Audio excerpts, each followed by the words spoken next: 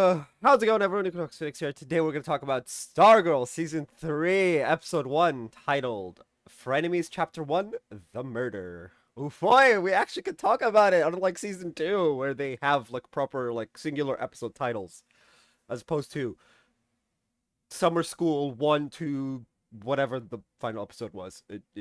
Whatever. Anyway, Season 2 was just a Calypso arc, craziness, whatever, who cares? Alright, this episode covers Starman coming back, and uh,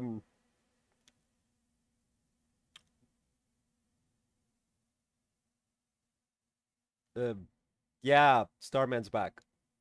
Uh, yeah. Anyway, the Crocs are their neighbors. The Shade is living in Blue Valley. Um, and the Gambler returns. First things first.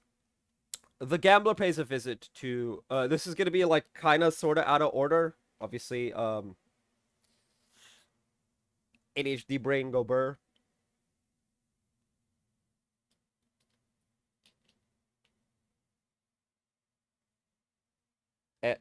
There's also me trying to get my second camera to work, but whatever. Anyway, I'm gonna cover bits. I'm gonna cover them in stages, as we know. Just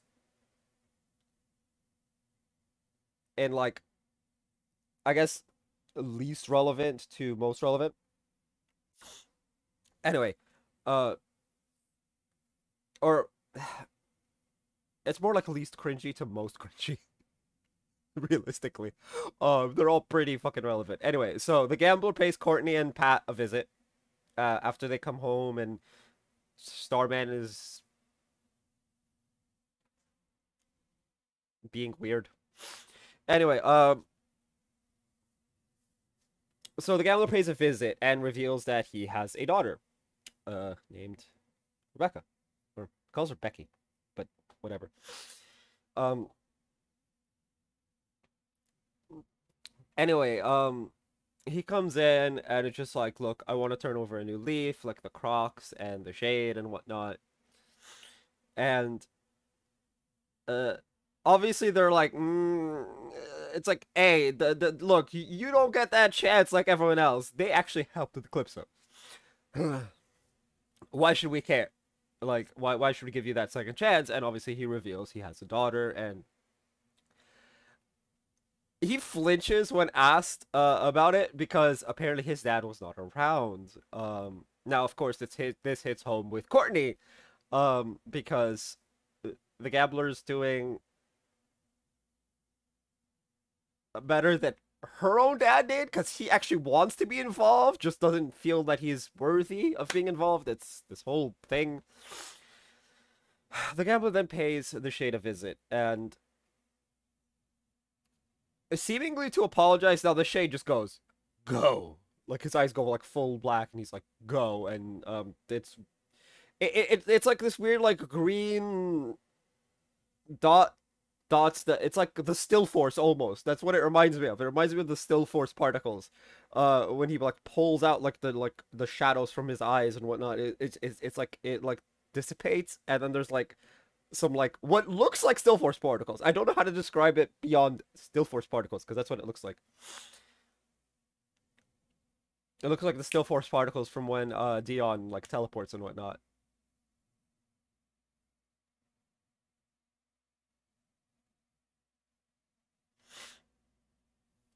But anyway,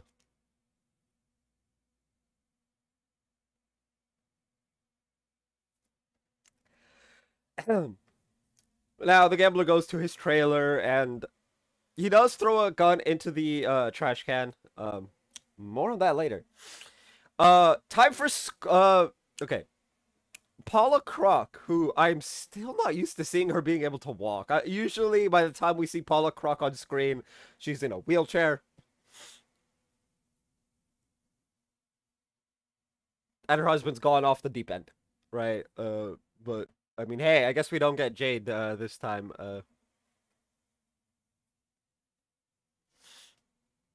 Anyway, she visits Barbara and is like, "Look, my daughter wants to join the JSA."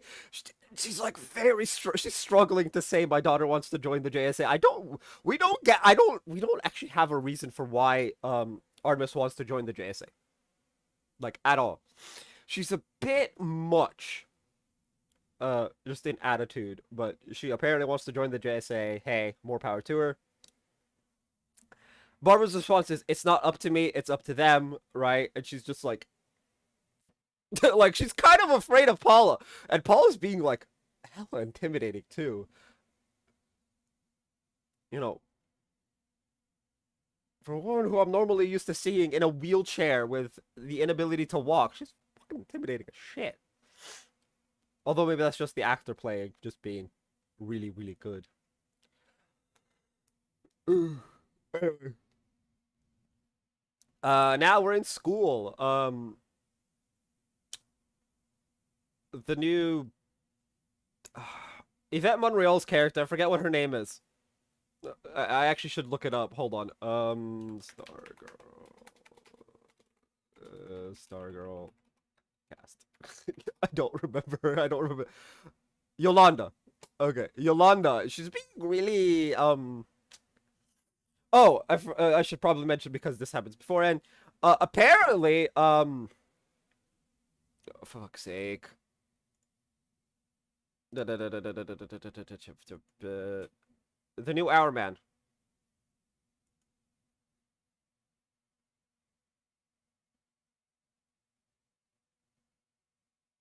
Bro, I just can't find it at all.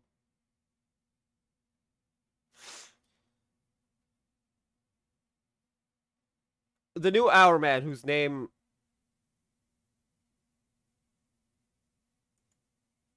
I actually just Rick Tyler. Okay, thank you. Rick has been trying to resurrect Grundy.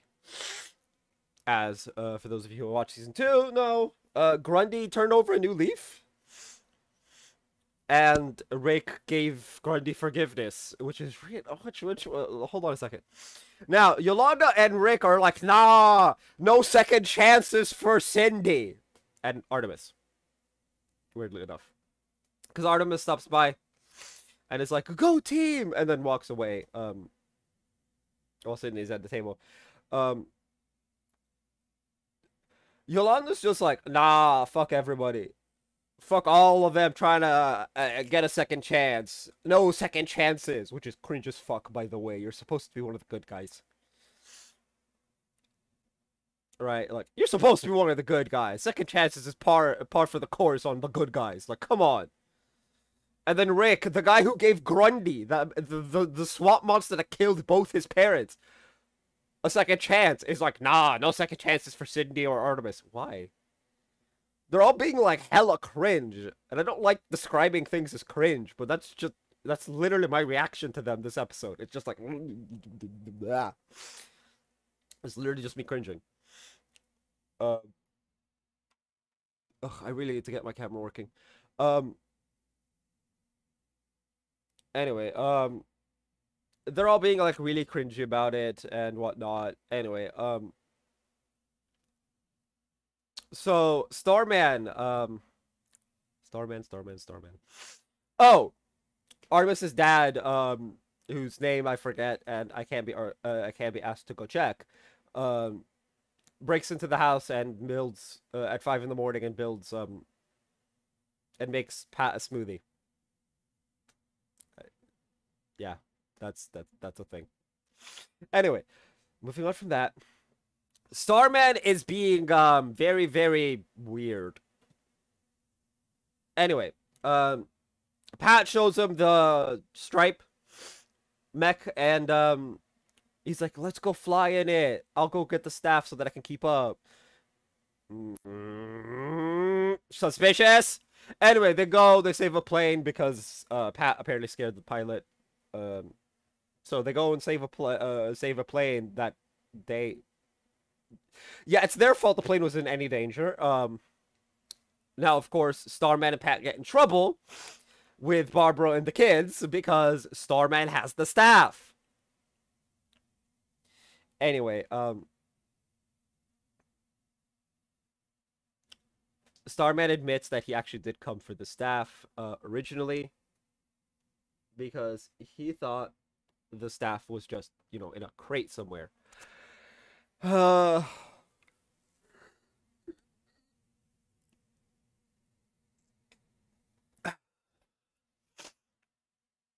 oh boy, everyone's in trouble, blah, blah, blah. Courtney meets Starman halfway because Courtney is actually a decent person now, which is weird, but okay. I had troubles with Courtney and her attitude in the beginning of Stargirl. She clearly, by me saying she's a decent person now, she has improved by leaps and bounds and is now the proverbial hero, as it were. At least in my eyes, right? Let's go, Courtney. Woo. Anyway, so there is now trouble, and oh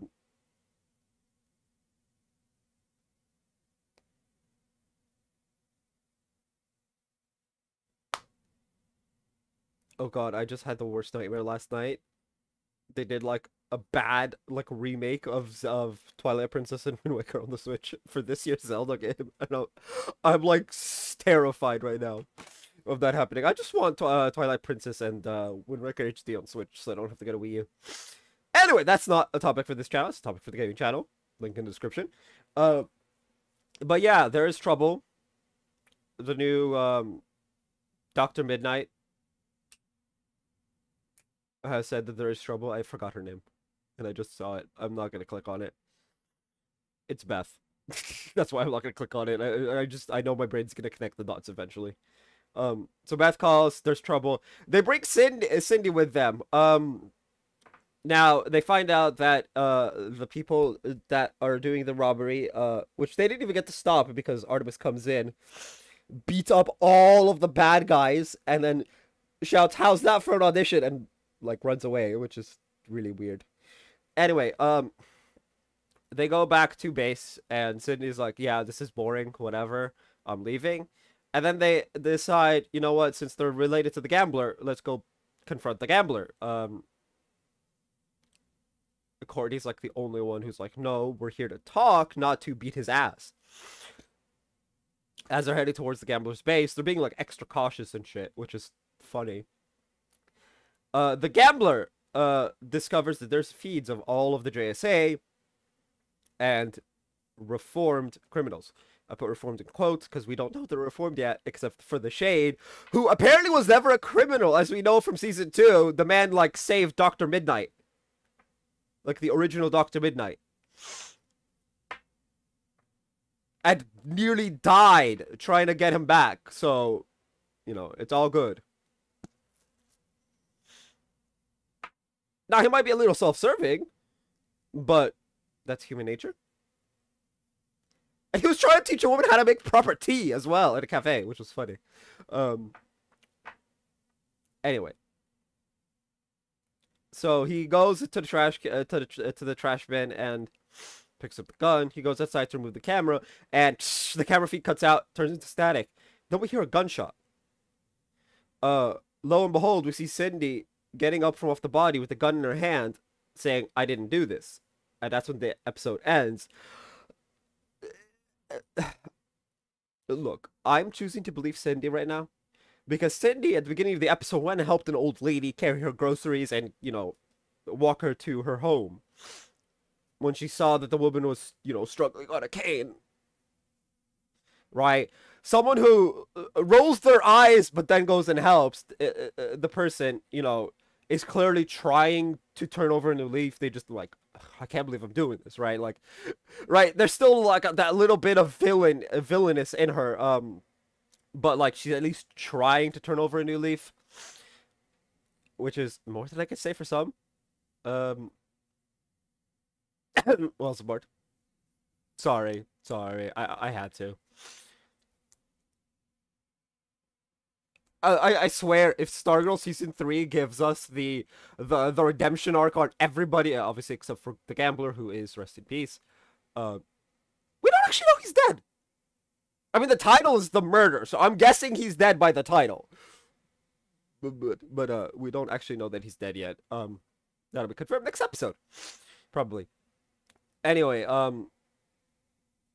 obviously that's the end of the episode, and I swear, if Stargirl gives us the redemption arc for all of the villains, except for the gambler, if he does end up indeed being dead, where we couldn't get a redemption arc for Alice in 3 seasons, and they do it in 1 season for a bunch of them, I'm going to be pissed. I'll be very happy they got the redemption arc, because you know me, I'm all about them second chances. Oh yeah, and Pat and what's his name toast to second chances, where Starman's like listing off everybody that is being given a second chance. Well, whatever. Starman is meh. I don't like him. I don't trust him. I wouldn't be surprised if he's the one who killed the gambler. But yeah, if they give everyone a second chance this season and we still didn't get it in 3 seasons for Alice, I'm going to be fucking pissed.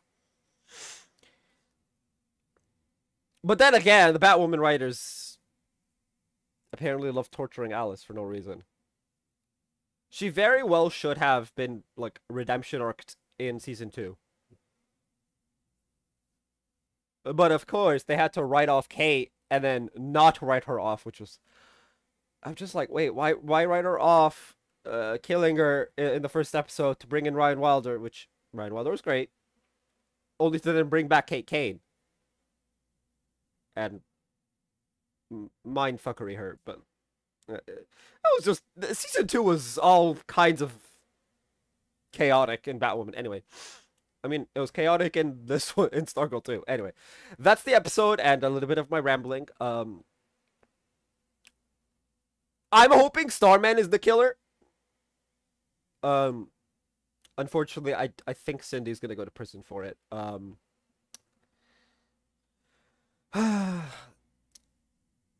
This is not gonna end well for Cindy. She may have to turn full villain again, which sucks. But hey, tell me what you guys thought of the episode down in the comment section down below. That's gonna be for this video. If you guys haven't already, hit like, hit subscribe if you're new. I'll see you guys next time. And as always, stay bright. We can finally cover Stargirl again. Let's go!